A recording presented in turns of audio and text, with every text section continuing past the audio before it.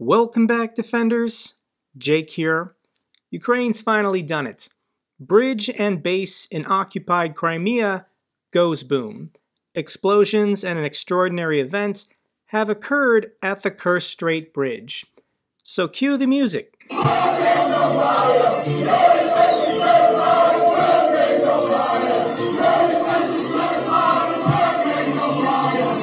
That song's never gonna get old. So I was confident at some point this summer Ukraine was going to successfully strike the bridge again. Now the rail line wasn't hit this time. Rail traffic is still operational, at least in one direction. But here's the bridge for passenger vehicles, and you can see one section has completely fallen over, while the other one has been displaced. So here's a video showing the damage from the rail line.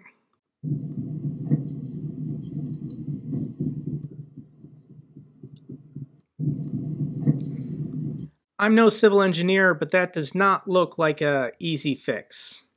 And the other side of the bridge, only slightly displaced. So the first day after the attack, the bridge was completely shut down, but after 24 hours, I guess the Russians just put a ramp right here, and they're allowing civilian passenger vehicles to use the road again. So the other two lanes completely shut down, but these two lanes, they're letting cars go each direction single file, and they just put up a ramp so that vehicles can get over it. They're not allowing heavy trucks, they're not trying to stress the bridge, but they are allowing civilians to pass. So this is what the Crimean Bridge currently looks like.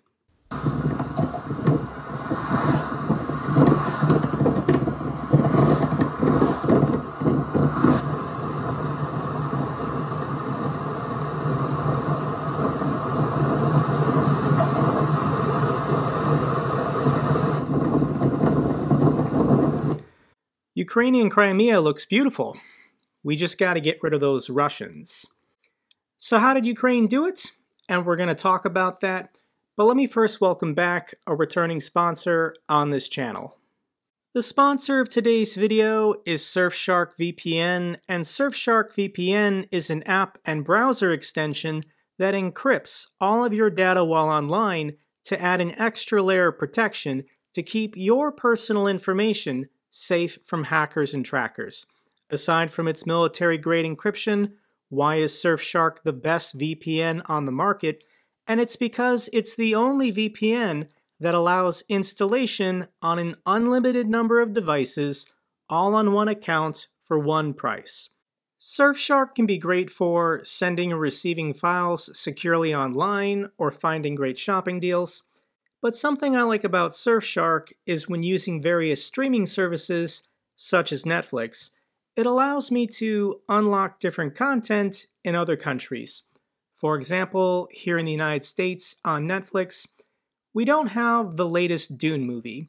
Later this year, I want to go to theaters and see Dune Part 2. This is probably the movie I'm most looking forward to. And Netflix doesn't have the latest one. It came out like 3 years ago. Currently, it's exclusive on HBO Max, and I don't want to pay for HBO Max. So if I pull up Surfshark, all I have to do is change my country location to, for example, Australia, then just wait a second, hit refresh on the page, boom. I can now watch the latest Dune movie.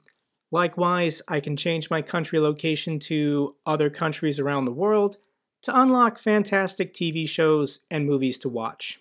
There is no risk in trying Surfshark VPN, as they have a 30-day money-back guarantee. Use the promo code jakebroeyt and sign up today for an exclusive deal, and get an extra 3 months for free. Thank you so much to Surfshark for sponsoring today's video. Now, Ukraine successfully struck the bridge with some drone boats. A Ukrainian drone boat attack nearly 400 miles, that's about 600 kilometers, from the closest shore that Kyiv controls, would mark a new level of capability. So here are the satellite images the Russians released showing the Ukrainian drone boats on their way to the bridge. And the scale of this attack is incredible. Just think about it. 400 miles, or 600 kilometers, assuming these drone boats were going pretty fast, 40 miles per hour. That means that these drone boats were sailing through the Black Sea for over 10 hours. Why did they potentially launch from Snake Island and not the proper coastline? And it's to cut down on the travel distance.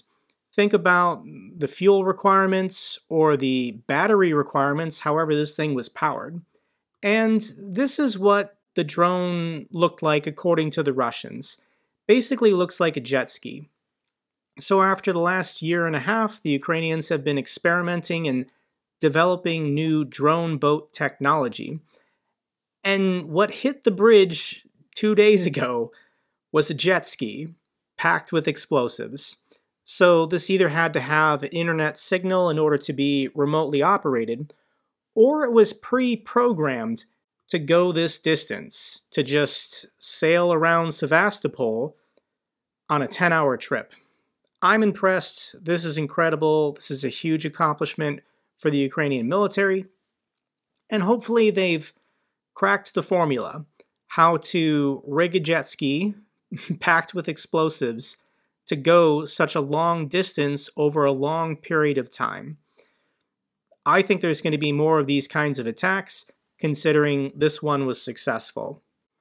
So here's the reaction from the Russians. Dmitry at War Translated has been monitoring the Telegram channels. This is what he says.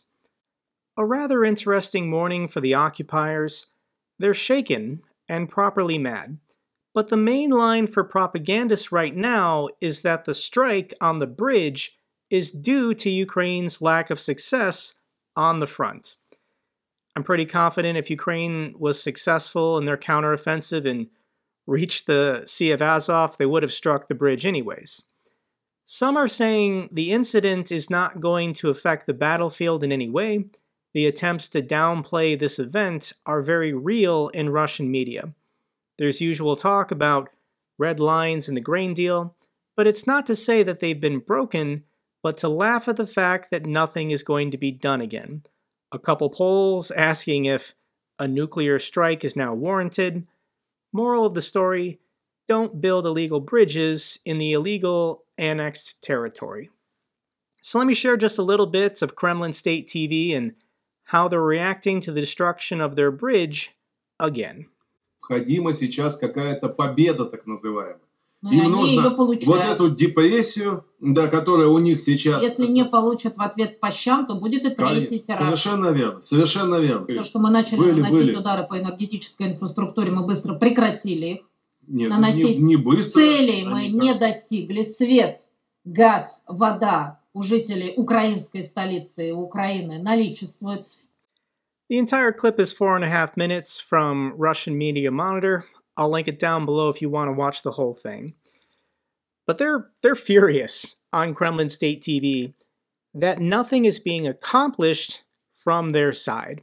So when the bridge was struck last September or October, that's when Russia pivoted and announced they were going after Ukraine's energy infrastructure. The goal was to freeze out the Ukrainians over the wintertime to get them to surrender.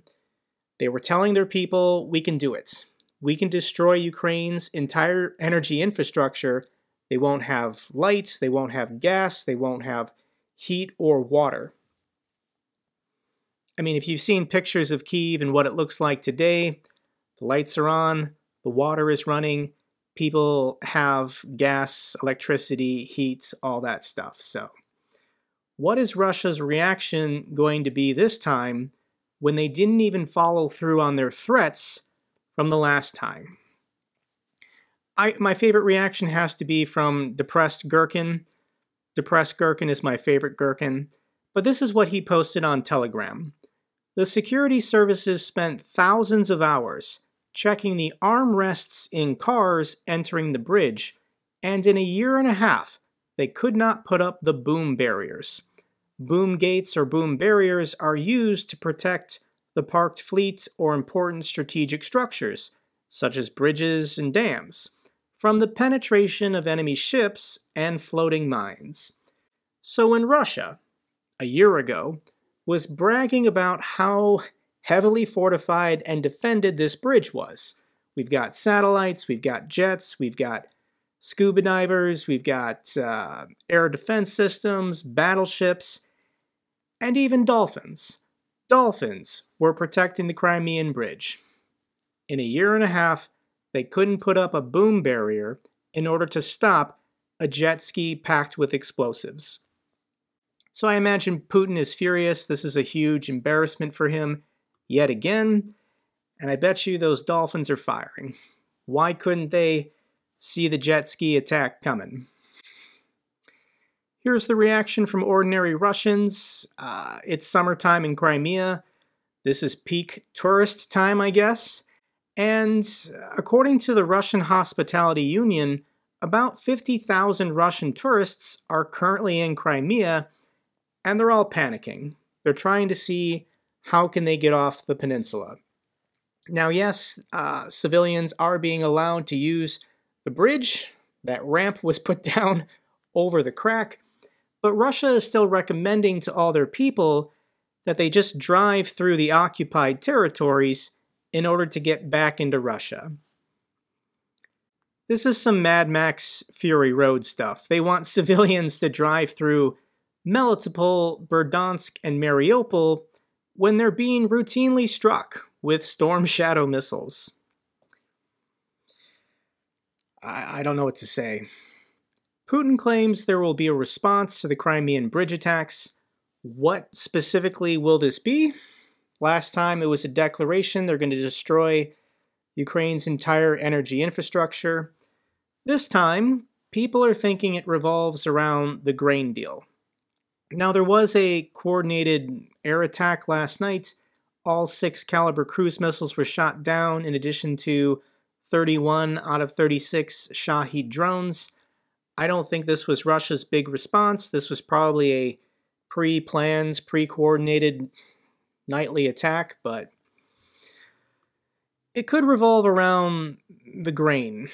Kremlin says Black Sea grain deal has de facto ended. So as of, I think yesterday, July 17th, that was the official day the grain deal ended. Now, Turkey for weeks has been saying the grain deal is going to continue. It's just going to continue. We don't care what Russia says. Russia has been saying, we don't want to participate in the grain deal anymore. It's not Russian people who are going to be food insecure or starving. It's people in Africa, the Middle East, and Southeast Asia. That's where most Ukrainian grain exports go. So we don't really know what's going to happen the next couple days. Turkey in the past has made declarations that their warships are just going to continue escorting Ukrainian grain ships, and if the Russian Black Sea Fleet wants to fire on them, that would be an Article 5 NATO event. So it's up to Russia. What the fear is that Russia's just going to destroy the port in Odessa. A coordinated attack. I'm sure the air defense systems there are heavily fortified, but Russia could try. They could try Kinzhal and Kalibur and Iskander and everything they got to just go after the port in order to stop any grain ships from being able to use that port. We don't know what's going to happen in the next couple days regarding the port city of Odessa. Here's the response from President Zelensky. This is what he has to say on Twitter. There's a 5-minute video that's subtitled. I'll link it down below. Ukraine's position has always been, and will be as clear as possible, no one has the right to destroy the food security of any nation. If a bunch of people somewhere in the Kremlin think that they supposedly have the right to decide whether food will be on the table in different countries, Egypt or Sudan, Yemen or Bangladesh, China or India, Turkey or Indonesia, then the world has an opportunity to show that blackmail is not allowed to anyone. Africa has the right to stability. Asia has the right to stability. Europe has the right to stability. Last year, the world took the right action regarding the Russian threat to food security. Together with Turkey and the UN, we launched the Black Sea Grain Initiative. Its results are eloquent.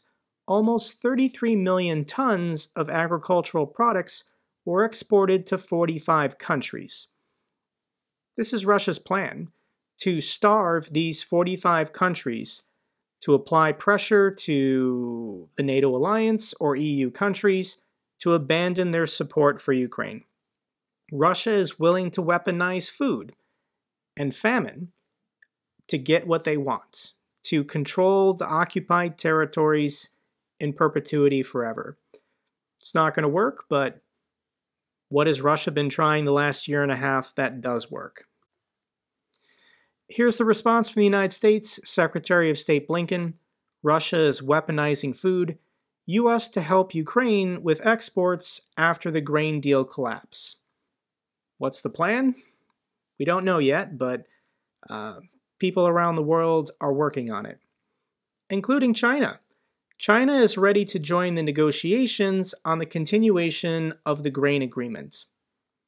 China, if you really want to help, if you really want to force the Russians to continue allowing the grain exports, then you could threaten to participate in economic sanctions. You could tell Russia this is a red line they can't cross, starving out 45 other nations around the world that depend on this food.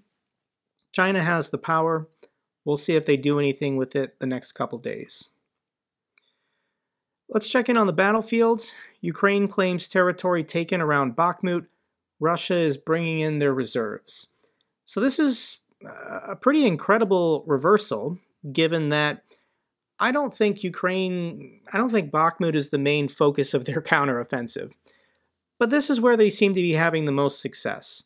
So when we get out the ruler, the Russians, as of 2 months ago, were almost about to take this road on their way to capturing the village of Chasiv Yar. And the Ukrainians have reversed them all the way back to the village of Klashivka. And this is 6.5 kilometers. So this is 6.5 kilometers that the Russians fought really hard to get around the flanks of Bakhmut.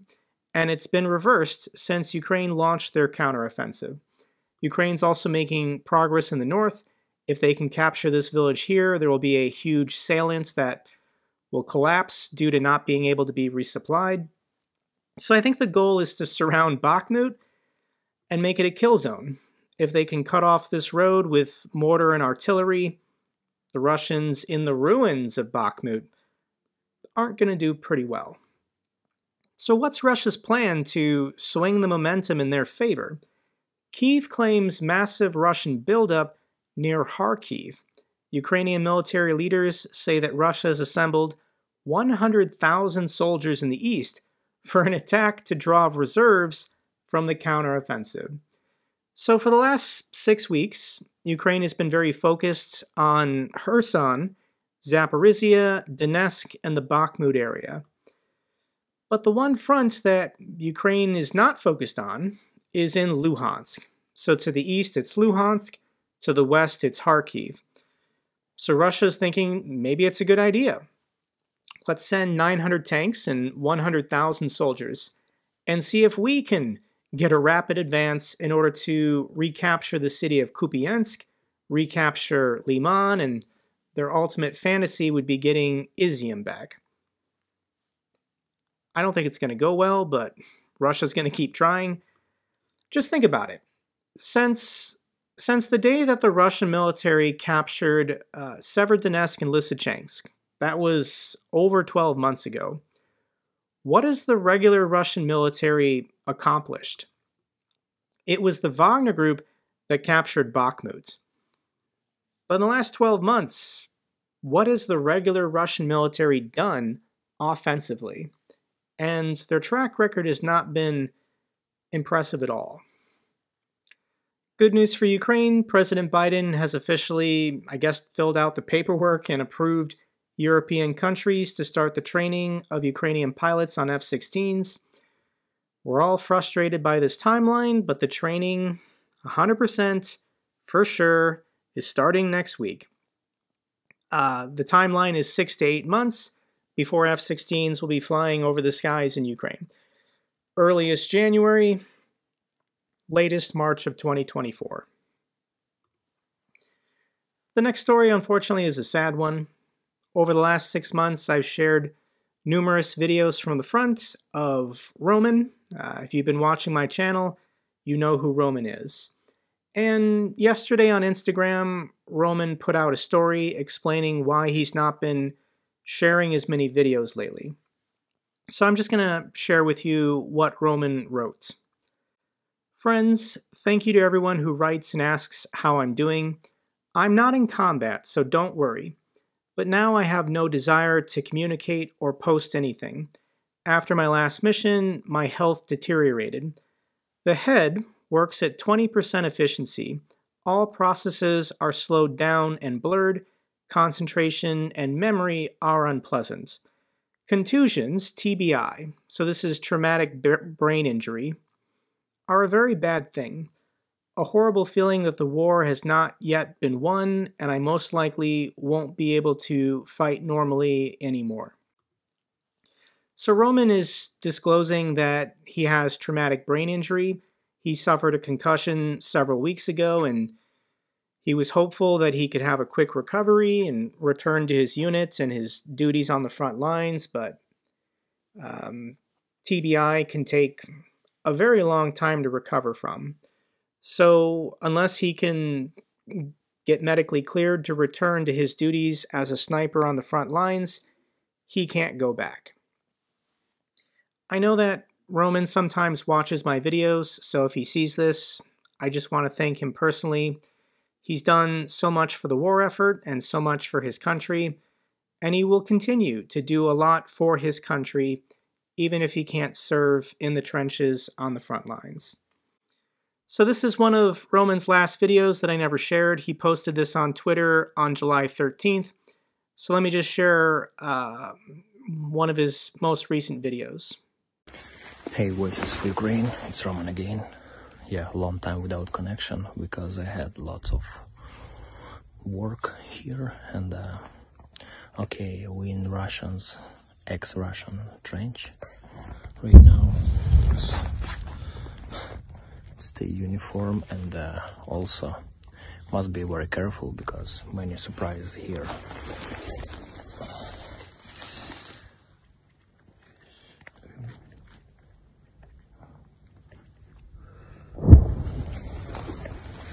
Okay, so we successfully continue our counterattack operation and keep on liberating our land. Everything good. Once again to Roman, thank you for everything you've done. You're still my hero. Get well soon. Final clip I have for you is a Ukrainian defender calling his dad on the phone to wish him a happy birthday while under Russian artillery fire. Тато, вітаю тебе з днем народження.